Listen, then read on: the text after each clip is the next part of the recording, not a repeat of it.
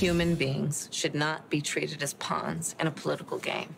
If you want to deal with the problem, then do it if you are a leader by participating in the solution.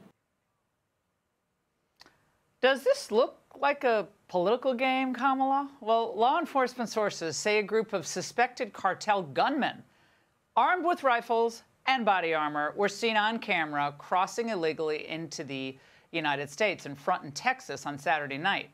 Elite Border Patrol BORTAC agents were called out and they searched the area, but by then, poof, they were gone. Joining me now is Vivek Ramaswamy, Republican presidential candidate.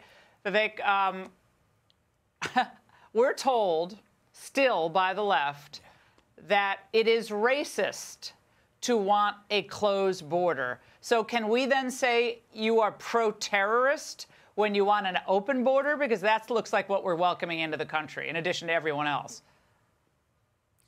An open border is not a border, Laura. And I just think the remarkable thing right now is that we are spending hundreds of billions of dollars of military resources to protect somebody else's border from an invasion halfway around the world, when we have an invasion, literally now an armed invasion across our own southern border that we're not doing a thing about.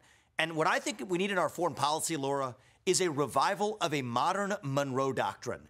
That above all else, if there's one purpose of the U.S. military, it is to protect the American homeland, to protect Americans here on American soil, whether that is a Chinese spy balloon or a spy base in Cuba, or now armed cartel gunmen or Chinese-made fentanyl coming across the southern border with Mexican drug cartels. Yes, we will use and are legally and morally and ethically justified in using our own military to secure our own border rather than somebody else's border in Ukraine or anywhere else.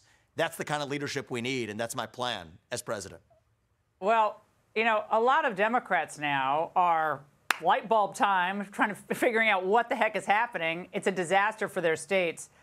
Fellow Democrats, like we saw Adams of New York, the mayor, and now Massachusetts Governor Maura Healey is having a change of heart. Watch this then and now video. Do you support Massachusetts becoming a sanctuary state?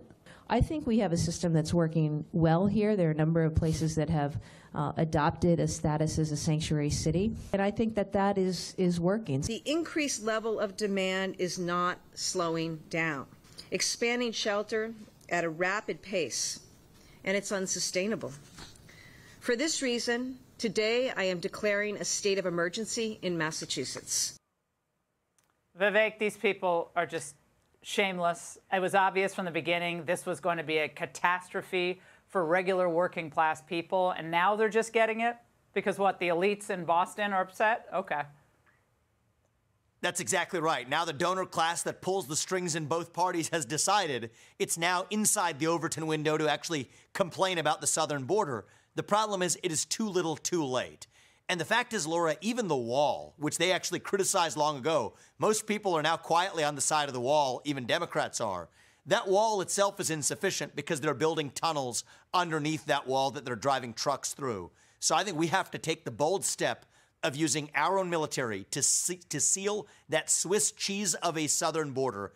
That's how we end the fentanyl crisis, the human trafficking crisis, the 10,000 to 14,000 illegal migrants per day. That's going to take courage. That's what I think it takes an outsider to deliver. Hey, Sean Hannity here. Hey, click here to subscribe to Fox News YouTube page and catch our hottest interviews and most compelling analysis. You will not get it anywhere else.